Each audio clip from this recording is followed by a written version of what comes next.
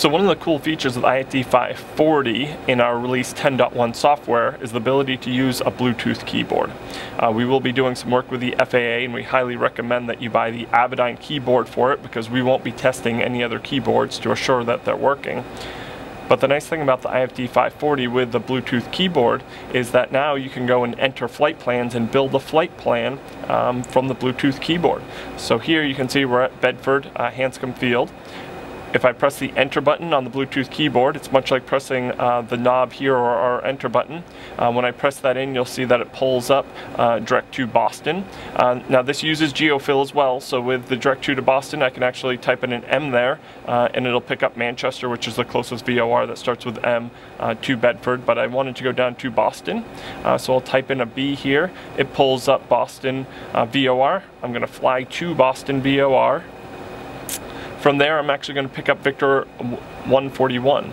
Victor 141, as I slide down through the choices, and you can see just using our Victor Airway planning, there's Victor 141 down to Nantucket. So now I can go through. Nice thing is too, I can actually press A, and it'll build it all the way down, so I don't actually even have to slide through those. I can arrow to the ones I want to and it will build, but because I can press the A button on the keyboard, it will build that.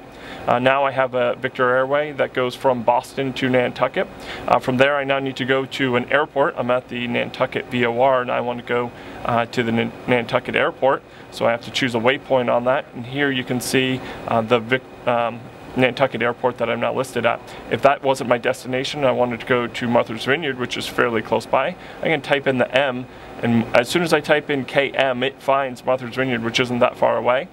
You can also choose other places, but I'll go to Martha's Vineyard, and now I've got that loaded in my flight plan.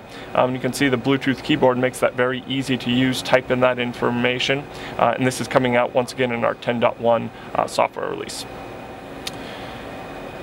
The Bluetooth keyboard also has some other functions that become very helpful when you're using it. One is we can scroll over to the checklist, and if we wanted to add, check oil, we can type it in on here, and now it's going to show up on it, so that makes it a little bit easier. This keyboard's real easy to use. The tactile functions on it make it easy to load that information in so that you can load that. If you actually go to the nearest page, you can cycle down through the nearest. You can actually pull up a frequency and load in that frequency that you want to load into it by pressing the enter, and you notice that that sent it over. So if I wanted to go to Minuteman, I could load that in. So real quick and easily, there's lots of different things that the Bluetooth keyboard can do. It also shows you where those airports are by using the arrow keys and being able to type and select things and put them into the IFD540 remotely. The nice thing about this is you can mount it anywhere in the cockpit that makes sense. So that entering frequencies on the IFD540 can be done by touching the screen and entering the frequencies in here. Or you can dial the knobs to be able to change the frequencies. And now with the Bluetooth keyboard, you can actually change the frequencies here. Now keep in mind, you don't actually have to type in the leading one. So if I'm going to put in the emergency frequency, I can do 215, enter, and I've put in that frequency. So it reduces your heads down time. You can use the keyboard to be able to activate that. Makes it very easy through our keyboard, through our touchscreen, and through the knobs to be able to change the frequencies in the way that works best for you. For those that have flown with the IFD540, you can zoom in and zoom out using our touchscreen, which is great.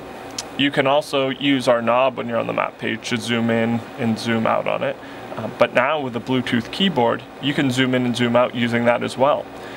So the nice piece about that is with our color contoured terrain map, you can zoom in and zoom out without having to reach up and touch the screen, and you can get an idea of terrain, where that altitude is based on your altitude just by looking at the screen. So it makes it a very compelling reason to upgrade to the IFD540.